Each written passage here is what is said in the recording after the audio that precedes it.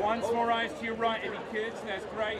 It just would make it great everything. I think there are many great roles out there for Idris Elba, and I think Bond is probably the least of his concerns, to be honest with you. No.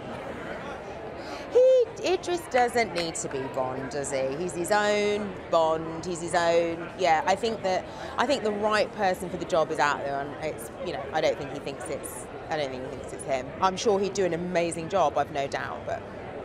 I think Idris is in a category of his own. Forget Bond, he's just Idris.